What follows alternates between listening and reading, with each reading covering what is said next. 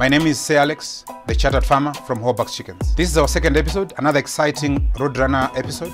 Today we're focusing on 3 really amazing breeds. So if you're thinking of getting into Roadrunner farming, stay tuned because today we're talking about 3 exciting breeds: the Buff Orpington, the Light Sussex, and the Colombian Light Brahma.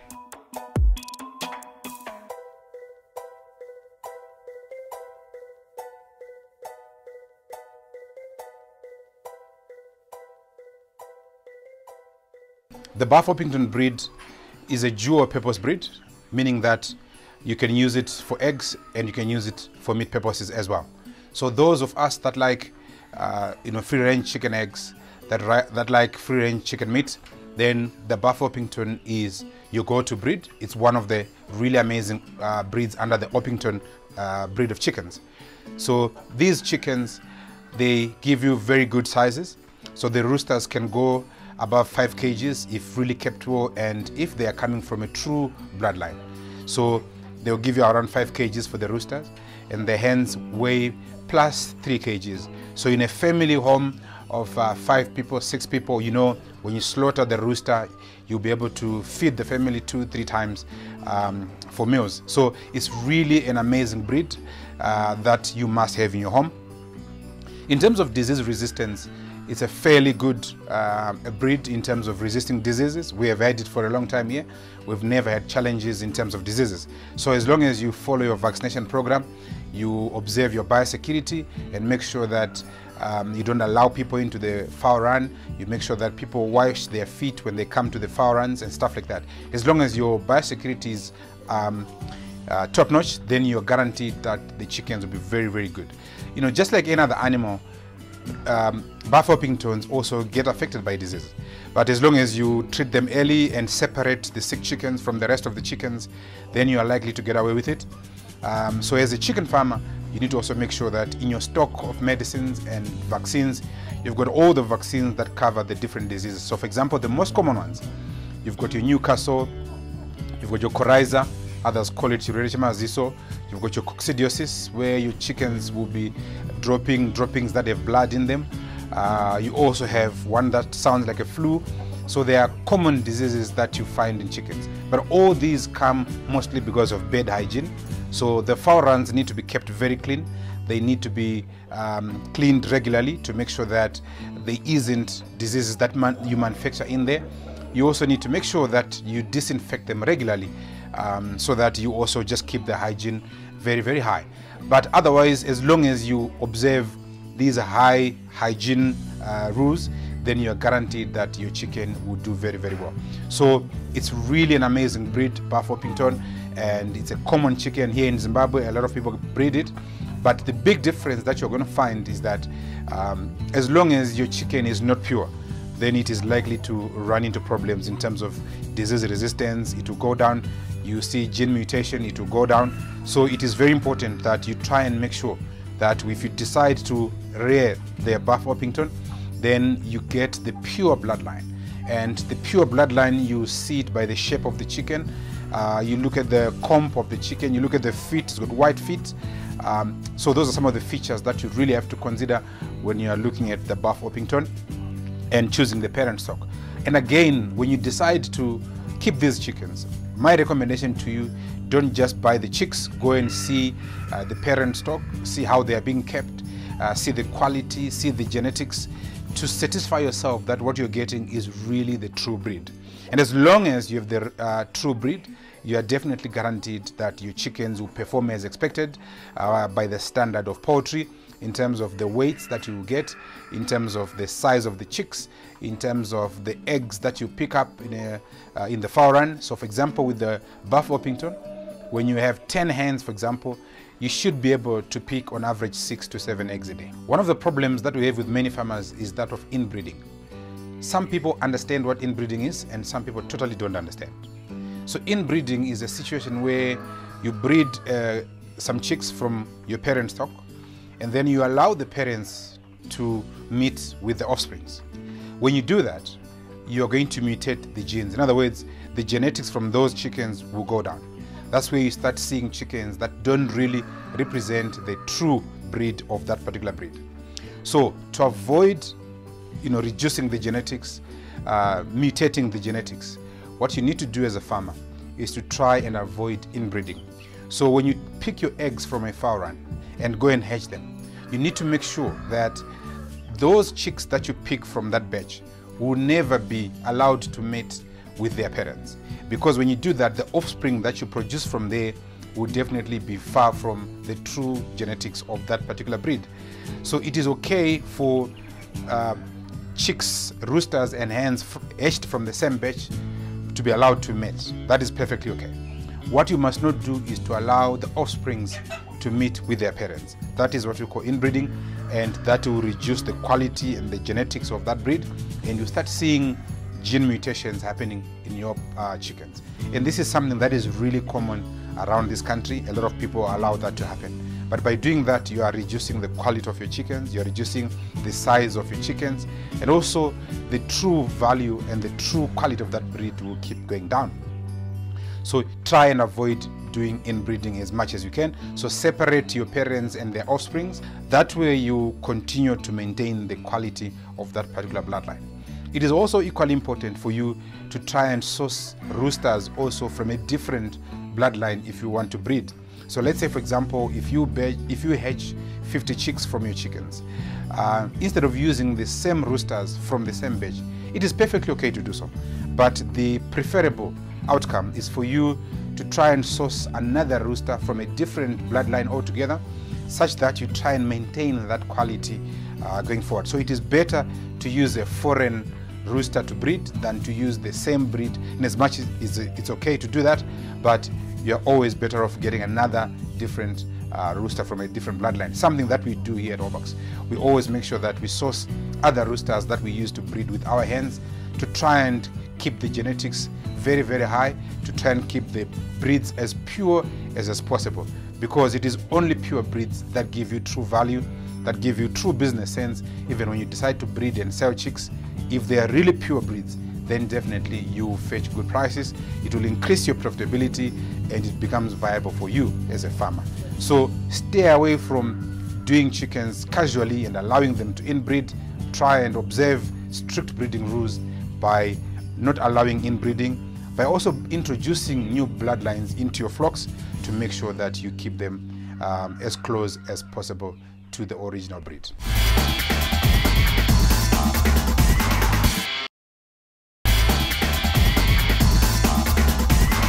One of my top 2 favorite breeds here is the Colombian Light Brahma. I call it the Rambo of chickens. It's the really go-to breed should you want to rear chickens for meat. And it's such a beautiful bird to have also. For example, if it's just walking around your premises or your home, it really beautifies the home. It's such a large chicken. If really kept well, true to its bloodline, the roosters can weigh over 5 to 6 kgs. And the hens will be near 4 kgs if really kept well, between 3 and 4 kgs. A really good chicken, and normally this is kept for meat purposes. The Colombian Light Brahma is not a good egg layer. It will not give you a lot of eggs on average per week or per year. So if you have around 10 hens, for example, you pick around 5 plus or minus 5 eggs per day. So it's not really your go-to breed should you want to breed for eggs. But however, should you want to breed for meat, then this is really the go-to breed. It goes really big, and it's such a beautiful chicken just to look at it. You know, it's an amazing breed. I love it. It's one of my best.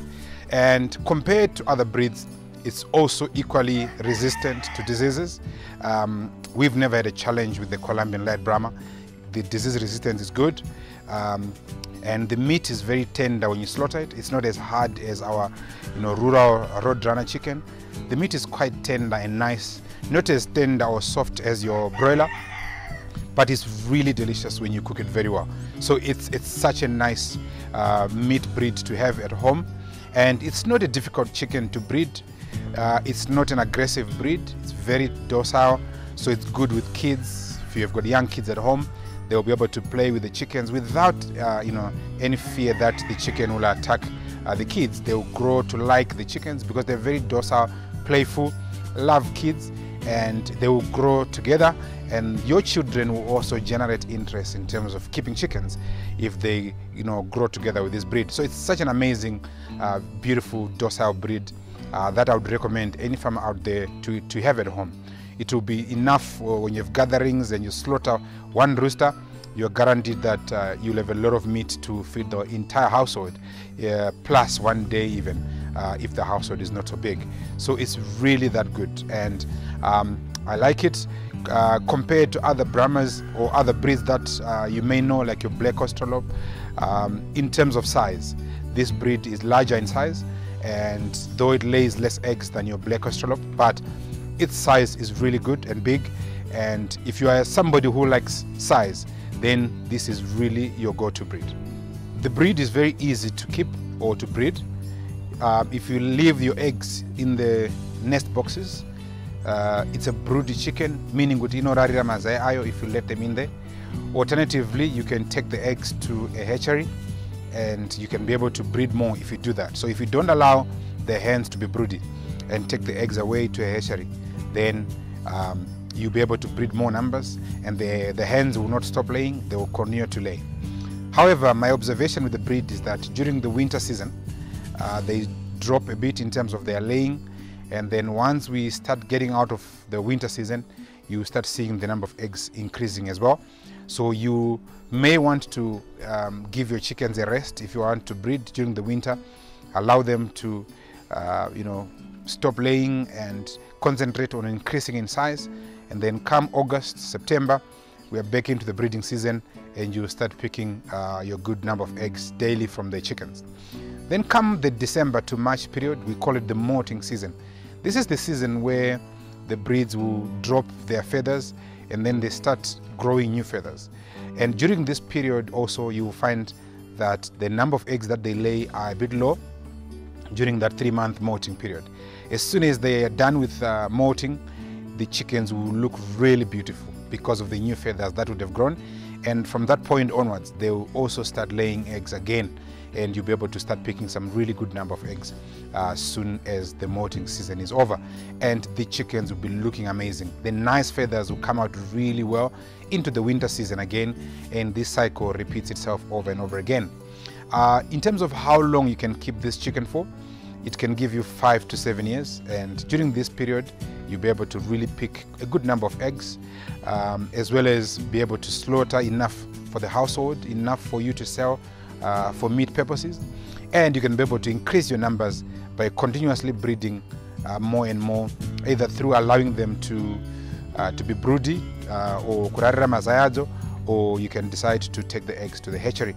But during that 5-year period, your numbers could easily outgrow your capacity that you may have, because it's such an amazing breed. I don't know whether you would slaughter this one. Personally, I struggle to slaughter it because it's really so beautiful, a nice breed, a must-have, one of my top 2 favorites here at Hobux. I love the breed.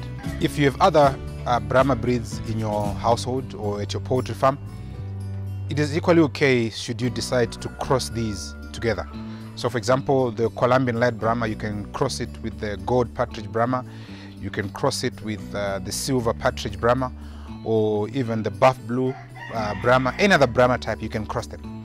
And this will maintain the size of the breed, it will maintain good size for meat purposes. But however, should you then decide to want to sell these chickens as a breeder, it is difficult, because in terms of value, you will not be able to get the same price that you'd get had you sold your Columbian Light Brahma as a pure breed.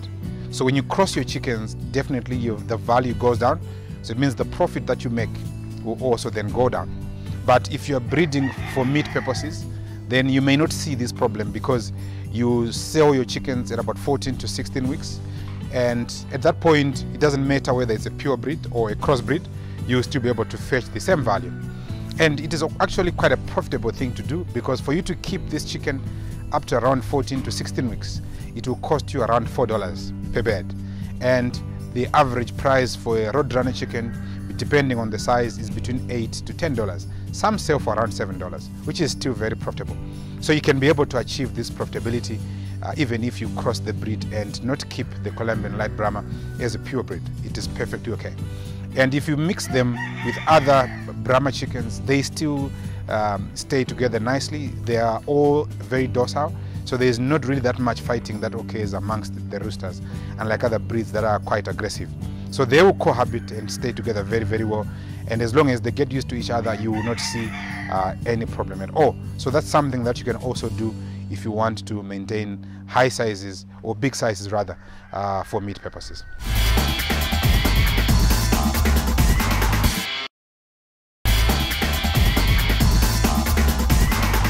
The Light Sussex is a dual breed. In other words, you can keep it for eggs purposes, or you can keep it for meat purposes. The roosters for this breed grow equally large in size. They'll give you around plus or minus 4 kgs in size, depending on how pure your chicken is. The hens will also give you around plus or minus 3 kgs in weight, which is a really good weight, even should you want to slaughter the hens for meat purposes. The beauty about the Light Sussex, which I've experienced over the years we have kept it, is that even during winter, compared to other breeds like your Brahmas, which slow down in terms of laying during winter, the Light Sussex has continued to lay throughout the winter season. Into the summer, they even pick more. Even during the summer, the rain season, you'll still be able to really pick a good number of eggs. On average, we pick 8 or so eggs per day out of 10 hens. So that's quite a good laying percentage of plus or minus 80% every single day.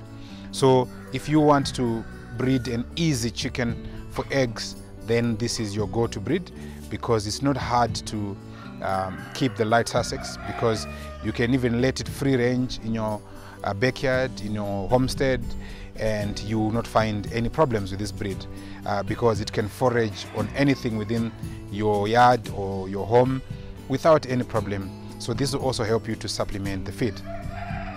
It is also such a good chicken in terms of disease resistance. As long as you vaccinate it properly and you follow a correct vaccination program, then you are guaranteed of not really having a lot of problems with the Light Sussex, because it's got a very good disease tolerance, and it also responds quite well to vaccines. When you give them vaccines, say they are due for a vaccine and you vaccinate them, or when you treat them when they are sick, you will find that the chickens quickly recover as well, compared to other breeds that have a less tolerance to diseases. And in terms of climate, the Light Sussex also adjusts very well to the Zimbabwean environment. So whether you are in the hot areas or in the cold areas of the country, the Light Sussex easily and quickly adjusts to that environment. So you can be able to breed this in any part of this country. It's such a good chicken in that. And they also give you very nice brown eggs, medium in size, which are very good for hatching purposes, or for selling as eggs should you want to be an egg breeder. The Light Sussex also can go broody. In other words, you can leave it to lie on its eggs so that you can breed some chicks out of it, or you can decide to pick the eggs and take them to the hatchery. There are some benefits of taking your eggs to the hatchery compared to letting the chickens go broody. You will find that if you take your eggs to the hatchery, the hens normally continue laying, so it means that you'll be able to pick more eggs and you'll be able to breed more chicks, compared to when you leave them to go broody. It means that after a month or so of laying, they will go and become broody, and they'll stop laying. So for 21 or so days, the hen will be broody, sitting on the eggs, and then once the eggs hatch, you will find that it will then go for a couple of weeks of keeping the chicks before it goes back to laying again. So your growth will be a bit reduced should you decide to let your chickens go broody instead of taking the eggs to the hatchery. So if you are looking at doing numbers, if you are looking at producing more in terms of your eggs, then you don't want to let the chickens go broody, because then this stops the hen from laying and you will not be able to pick any more eggs from there. So it means you have to wait for another 2 months or so, or 3 months, before the cycle starts all over again. So it is better for you to pick the eggs, take them to a hatchery, and then you'll be able to get more chicks from there. However, if you don't have your own incubator, then there are some disadvantages that come along with taking eggs to people's hatcheries. Depending on the ethical practices of the hatchery that you go to. Sometimes you give them your eggs, for example, Light Sussex, and when you go to collect the chicks, you get a different breed altogether because your eggs or your chicks have been mixed with other breeds that you don't have. So that's another problem with giving eggs to the hatchery. And some of the hatcheries don't have backup power. So if power goes, you may find that out of a batch of 30 eggs, you may find 1 or 2 chicks coming out. Again, it's a big loss for the farmer. Or sometimes the hatcheries don't have really good machines that produce good hatch results. So as a result, you may then end up not getting good number of chicks from the hatchery. Compared to when you let the hen go broody, the hens normally do very well when they broody because they give you over 80% hatch rate, or they almost hatch all the fertile eggs that they'll be sitting on. So that's the disadvantage of taking your eggs to the hatchery. So depending on how good, how professional, how ethical that hatchery is, sometimes the results are disastrous. So you may need to weigh your options if you are considering taking your eggs to a hatchery. But otherwise, it is such a good breed to have, a good tolerance, and you can keep it basically anywhere in this country. So today we spoke about 3 breeds: Buff Orpington, which is a dual breed that you can keep for eggs and meat purposes. We also spoke about the Colombian Light Brahma, my favorite, the Rambo of chickens. This breed is good for meat purposes. It doesn't give you a lot of eggs. We also spoke about the Light Sussex, again another dual breed which is smaller compared to the Buff Orpington, but it will give you a lot of eggs. So it's been exciting. It's good to have you.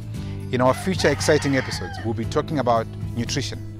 We will talk about how you can keep these free-range chickens in your backyard, at your farm, in your homestead, and be able to feed them using the traditional methods that are cheaper and would result in you making more profit. So we are not saying cut off completely feed from the feed manufacturers, but these organic methods and traditional ways of keeping the chickens will help to increase your profitability. It will also help you to make sure that the meat that you produce out of these chickens is really nice in terms of its taste. It will taste very, very good if you also feed your chickens using the traditional methods. So we'll talk about these in our future exciting episodes. So keep watching. Should you want to get in touch with me, you can contact me on 0772 511 419 or on my social media platform. On Twitter, Ngoni Alex Robbins. On LinkedIn, Ngoni Alex Robbins. On Facebook, you can find us as Hobax Farm. So thank you so much for watching this episode. My name is Sir Alex, the Chartered Farmer from Hobax Chickens. We'll talk about more breeds in the future episodes. Agriculture is a cool profession, and besides, you can't live without a farmer. Everybody needs a farmer at least 3 times a day. That's how important farmers are. This is my first time kuya pa farm. Kuva pesi pandakazvarwa ndasati ndambosvika pa farm.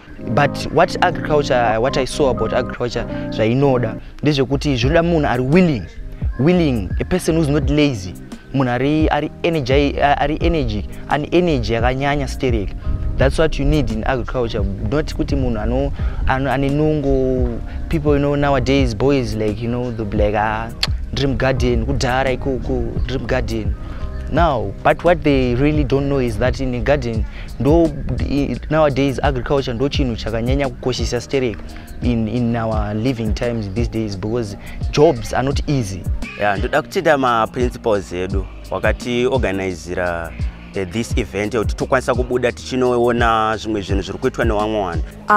About agriculture as a profession. Agriculture has got an academic side. So we've got the pathologists and soil scientists. It's also equally challenging, which is a good thing. So it also covers both sides. Because there's some people who are not academically gifted, but then they're able to do hands-on practicals like agriculture, so they can earn a living from that. This was an agricultural tour, and I look forward to another one because this was very exciting. Learning about pigs, and it needs passion. One should have passion with this agriculture. Agriculture is a cool profession, and besides, you can't live without a farmer.